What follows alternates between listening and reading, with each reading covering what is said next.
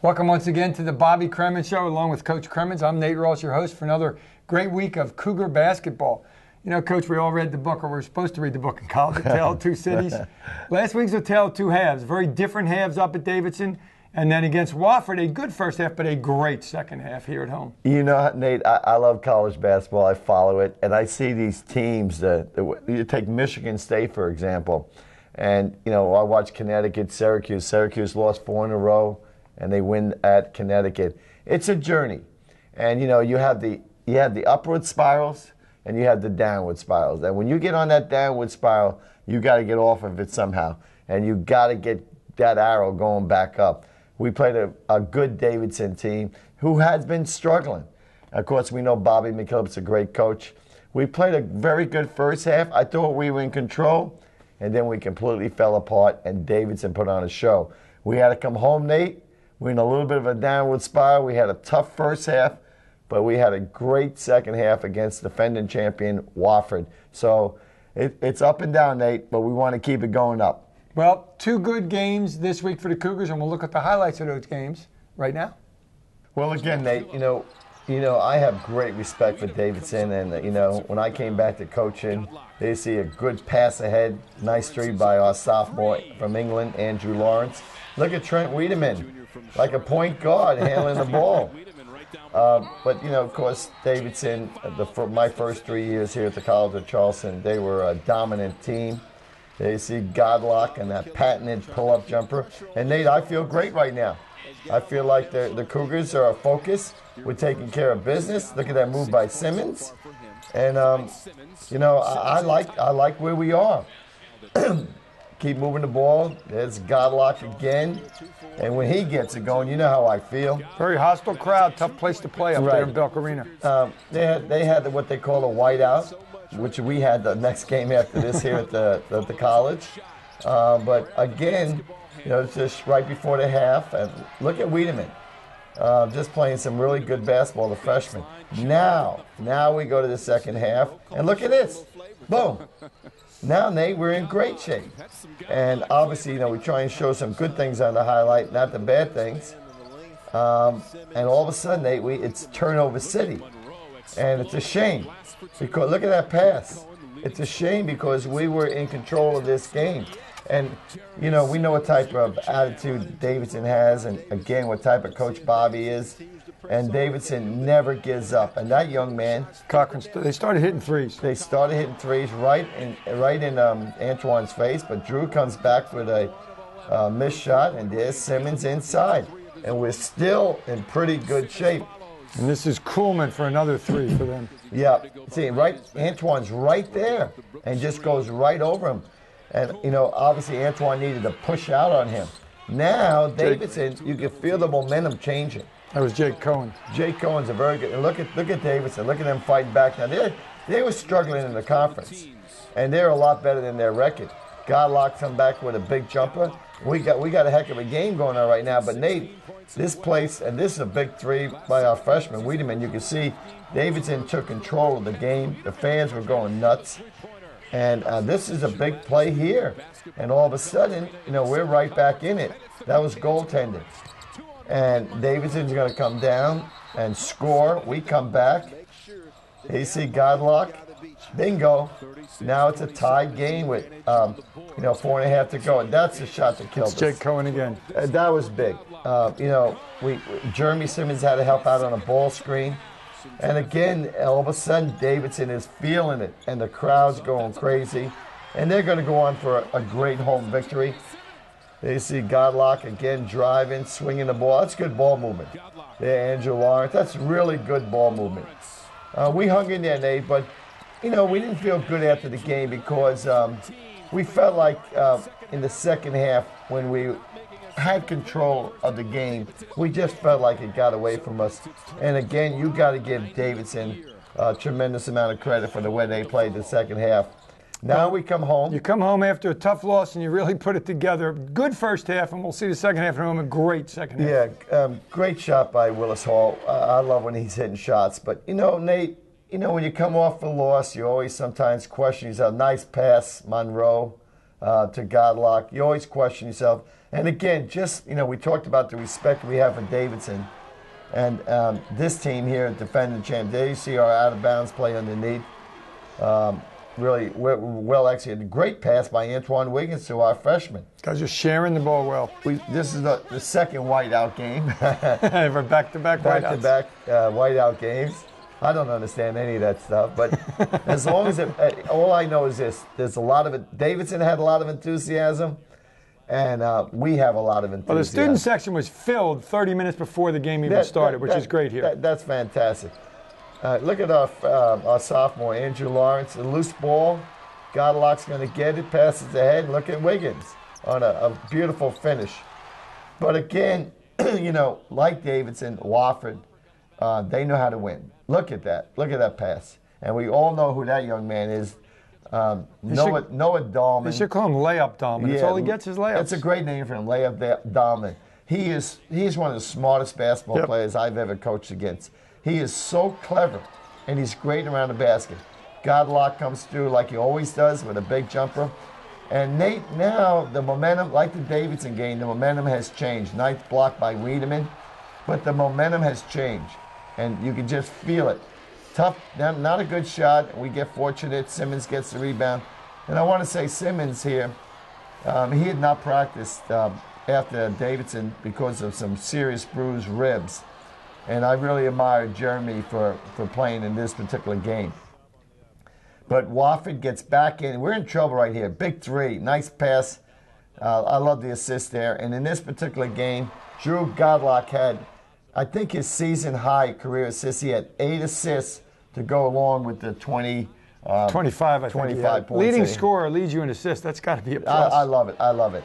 There you see Godlock on a little post-up play we have, and he's so clever. Look at that shot. That's what we call his famous floater. And here we go, second half. Well, now it gets serious. I told, look at that's great offensive rebounding by Antoine Wiggins. But we come out, and this guy, like always, look at that pass. See, that's what he has to do. People are keen. And our freshman, Wiedemann. But, Nate, we play one of our best second half of the season. Antoine Wiggins gets involved. Donovan Monroe starts shooting again. And, of course, this guy is always playing. See the pass? See the shot? Now, that's what we need, Nate. I can't say enough about that. Look at the pass there. Now all of a sudden, it's just not Godlock. It's Wiggins. Yep. It's Hall. And that's what we need. And here comes Donovan. And they see, now this is the real team. And I really think it was key, correct me if I'm wrong, great defense. I mean, yes. You just didn't get beat on the dribble. Yeah, now we get a loose ball here. Godlock flushes it. And, we got to go now. And it's kind of like Davidson against us. Yep. The crowd's into it. Wiedemann on a reverse layup. And we just feel good, Nate, and we're going to go on for a great home victory. Well, Coach, it's now time for the AT&T Play of the Week, and this week it is Trent Wiedemann, a freshman who is really maturing and becoming a very good basketball player. It comes from the first half of the Davidson game. With Davidson in a full-court press, you can see a great play by Trent Wiedemann to Jeremy Simmons for the dunk and a three-point play. A little emotion, a little excitement for the Cougars on the road at Davidson. Not too many 6'8" point guards, but Trent comes down, gives it to Jeremy Simmons, and avoids the charge. A very good and very smart basketball play. At Davidson, for the dunk and the three-point play by Jeremy Simmons, assist Trent Wiedemann, our AT&T Play of the Week.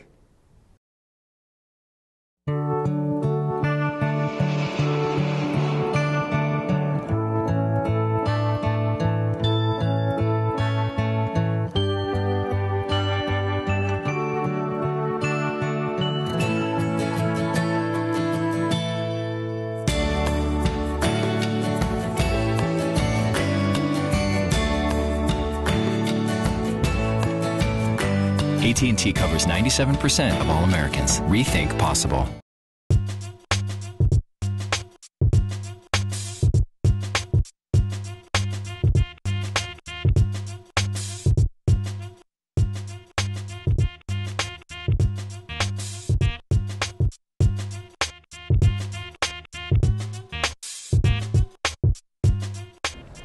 Welcome back to the Bobby Cremins Show. This is Cougar Conversation brought to you by Coca-Cola. No, Nate Ross is not here today. It's my show. I'm Marcus Hammond. I'm taking over, and I'm with the senior College of Charleston point guard, Donovan Monroe. How you doing, Donovan? I'm good, man. I'm good. All right, now when I was a redshirt junior and a senior at the College of Charleston, you were a freshman and a sophomore, and I heard every old joke in the book. How does it feel to be the oldest player on the team nowadays? You get a lot of old jokes from the guys? Yeah, I am. Considering today is my birthday, and I've been getting called, how old are you? 30 years old? You 28 today? But I'm 23, so I guess all the jokes I was giving Marcus, I'm getting it now, so it's all good. All right, we joke a lot about being old, but I went to Brewster, you went to Fort Union, and a lot of times when things get crazy out there on the court, we were kind of the guys that kind of settle down and kind of keep everything at a balance, be kind of solid. A lot of that has to do with going to prep school and having that extra year. So kind of explain how that maturity kind of like gave you the natural leadership and maturity role coming in with your freshman class. I think with me going to Fort Union, it kind of gave me the idea that I need to like take things into my own hands when stuff is getting bad, and just having the discipline to like tell my teammates to calm down, stuff like that, or basically just guiding us when times get tough, and just being the leader. I know Coach Cremins talk about me being the leader out there. And with me going to Fort Union, I think that gave me a lot of recognition of how to be a leader, and just basically just guide my teammates, the freshmen, the sophomores, and even sometimes the seniors. The seniors can get out of hand sometimes. Yeah, they do get kind of out of hand sometimes. And then basically it's just me just kind of guiding them and just kind of talking to them at times out there on the court, and just let them know like, hey, we got this, man. Just calm down, we got this. Let's come out here, let's give it everything we got. Just stay focused. Stay focused. Yeah. A lot of talk around the SoCon and around Charleston this year was if you stop Andrew Gallagher, you can shut down the whole team, which is kind of crazy because you have Jeremy. He surpassed 1,000 points this year. You surpassed 1,000 points this year, and congratulations, by the way, joining that 1,000-point club. But kind of tell us how it feels to kind of prove everybody wrong and show them that Andrew Gallagher is not the only one on the team, though he is a great player. Andrew, taking nothing away from Andrew, he, like you said, he's a great player, great scorer. And I don't mind passing him the ball as well. But yeah, with me and Jeremy, we kind of the three seniors. And me and Jeremy, we know what we can do. We've been in this system for 4 years now. Right. And we kind of know the system, which we know the system very well and what Coach Cremins wants. And but like I said, it just comes from within, with knowing what we can do, knowing if Andrew not going, we can still do other things. Right. And basically, Jeremy, he's an inside player. So most of the time it's either Jeremy, you just got to score, man. You in there, you got to score. And Andrew, he is a good player. And but it's also good to have me and Jeremy also to help him out as well. All right, now that we got all that out the way. All right, last year LeBron came down. Anybody that's ever bumped shoulders with Donovan knows he's the biggest LeBron fan ever.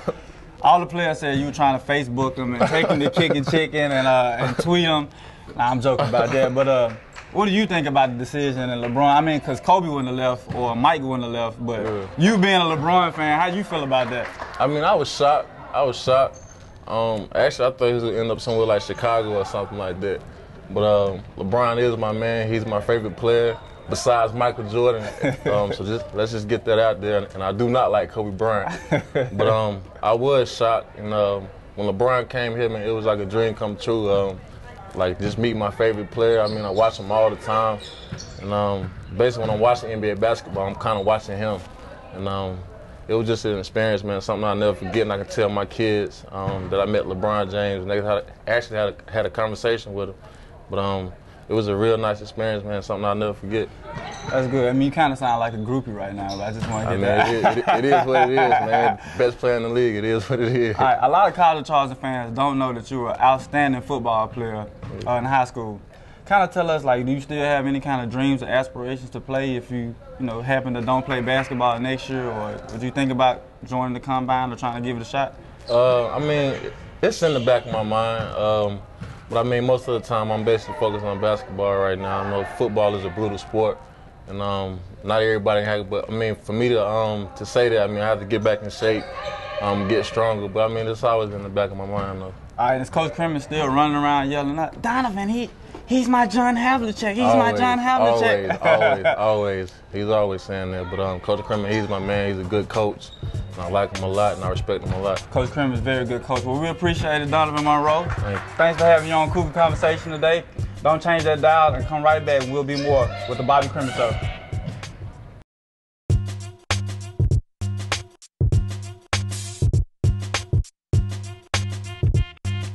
Welcome back once again to the Bobby Cremins Show. And after that Cougar Conversation, I got to be in trouble. Marcus Hammond did a heck of a job with that interview.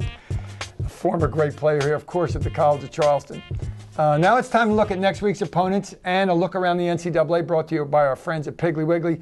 Coach, we just had a great game against Wofford from the upstate. Now Furman comes into town to play right here. Nate, not only Furman, but Elon, every year in every conference you have what is a surprise team in your conference? And right off my bat, Jeff Jackson's Furman Paladins come into mind.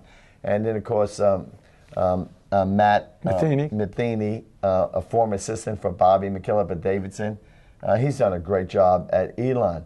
So, Jeff, Matt, John Schumann from UTC, Chattanooga, they deserve some serious consideration for Coaches of the Year in our conference. But Furman, I think it all started, of course, they had the big win against my alma mater, the Gamecocks, against South Carolina at home.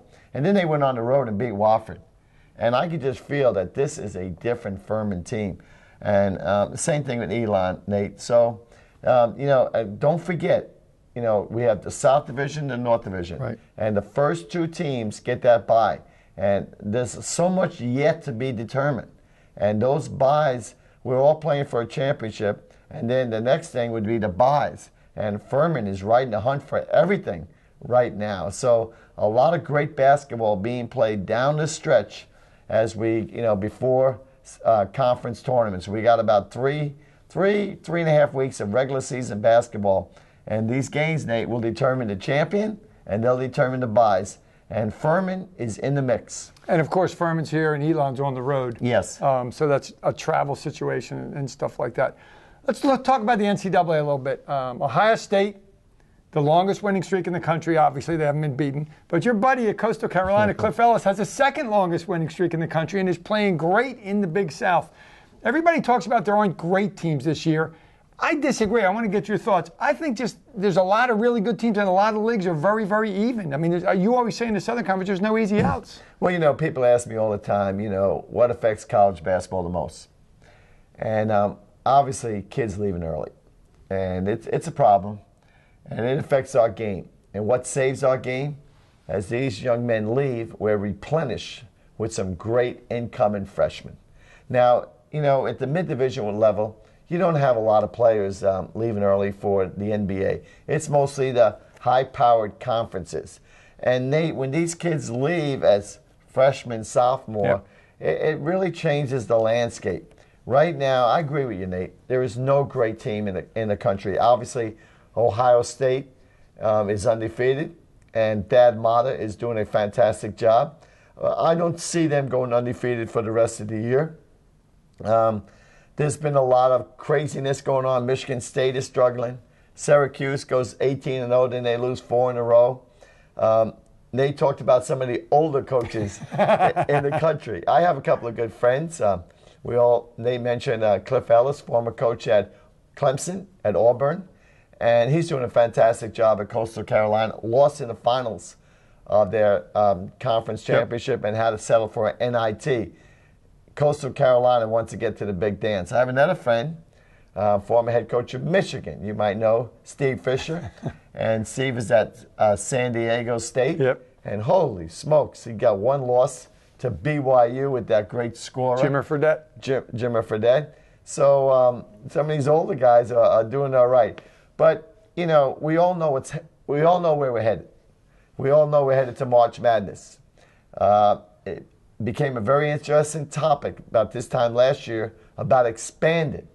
CBS, they needed a partner. And they talked about expanding to 96 teams. And me personally, I got very excited. I thought it would be great. When you have about 340 Division I teams, I think we need more than 65. CBS, they picked up a partner out of Atlanta, Turner, a great partner with TNT, TBS, and so forth.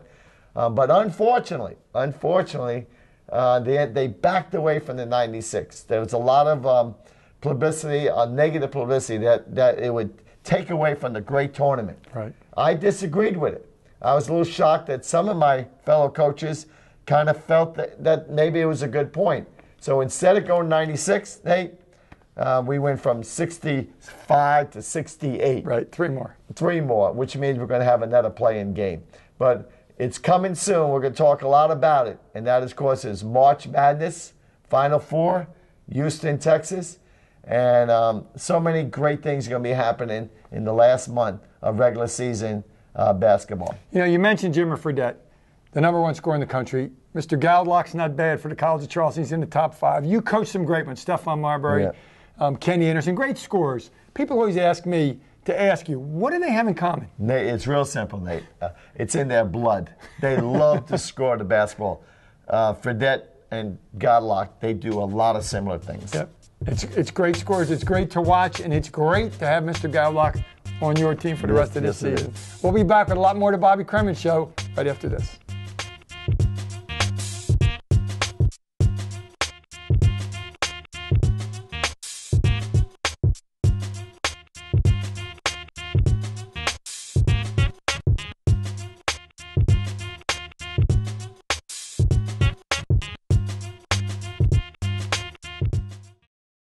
Welcome back once again to the Bobby Cremins Show. And we just want to kind of recap what's going to come up this week for the Cougars. Cougars will play here in the Carolina First Arena on Saturday at 4 o'clock against the Furman Paladins. And then they have to travel to Elon next Wednesday for another, obviously, Southern Conference game against Matt Matheny and the Elon Phoenix. It's been a tough week for the Cougar family this week. Our very, very good friend Jeremy Schultz passed away on the 28th and was laid to rest on Thursday morning, the day of the Wofford game. And we just want to thank everybody in the community for their help, for their support, and for their love for Jeremy's family, and everybody involved that knew Jeremy. One thing about Jeremy Schultz, you just can't forget Jeremy. He always brings a laugh to your face when you think about him.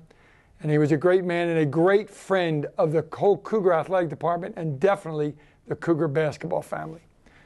We want to thank everybody for watching this week, and Coach Cremins and I will see you next week on the Bobby Cremins Show.